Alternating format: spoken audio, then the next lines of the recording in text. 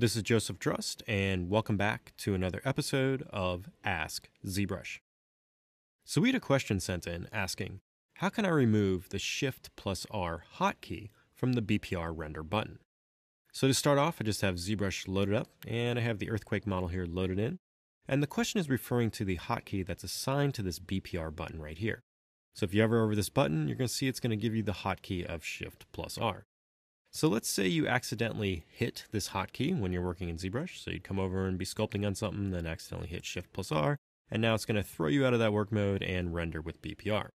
So you want to come through and you want to disable this hotkey.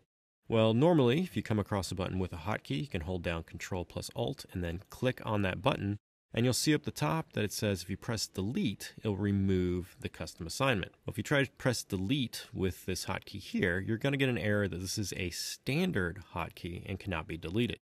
So inside of ZBrush, there are some hotkeys that cannot be modified. So how can I solve this problem where I just don't want Shift+R to no longer render with BPR because I keep hitting it all the time? So to solve this, you just need to assign that Shift+R hotkey to something else. So one thing that may be good to assign this hotkey to is this XYZ rotate on all axis button here. And so this is usually kept on by default when you're sculpting in ZBrush. Some people will use this rotate on Y, but for most things, you're probably in this XYZ mode. So if you come over this button and now press Ctrl+Alt and then click, and now you can assign a new hotkey to this. Now I'm just going to click that Shift+R. And now this is going to set Shift+R to rotate on all axis. So since this is already on, if I'm working on my model now and I hit Shift+R, you're not going to see any difference. So it's going to no longer render with BPR because that Shift+R hotkey assignment has now been set to this rotate on all axis.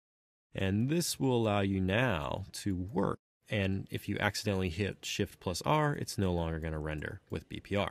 So that process again is just to assign the keyboard press you're accidentally clicking to something in ZBrush that's usually on by default. And then that will override that standard hotkey and disable its original function. Now after you have the hotkey stored like so, you want to make sure you save this out. So you can come up to the Preferences tab up here. You can open up this hotkey area. You can do a store, which will store this as a startup hotkey, or you could also just do a save. So I'm just going to do a save quick here. And I'm just going to save this out as hotkeys and just click that quick. Now, this question also had some additional questions that were kind of associated with it, asking about what is inside of this hotkey file. So I'm just going to pull open this hotkey file here quick.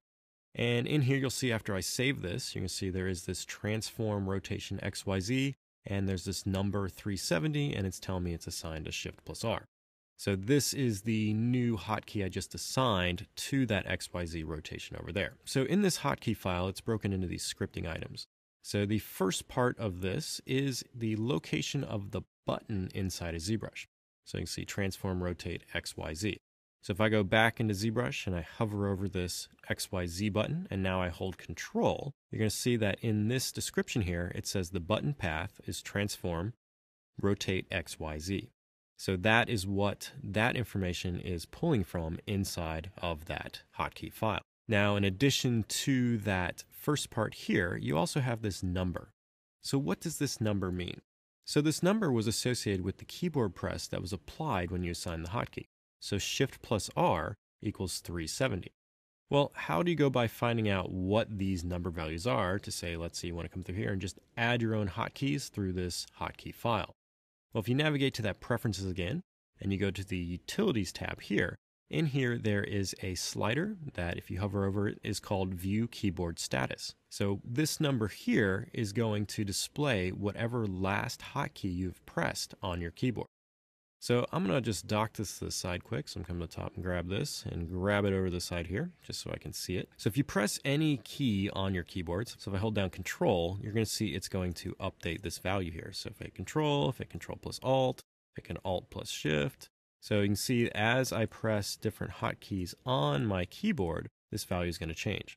So if you want to know what kind of assignment to assign here, so let's say this XYZ was set to that Shift+R. Let's say I want this to be Shift+Y. I can hold down Shift, press Y, and you can see now the value for Shift+Y is 377.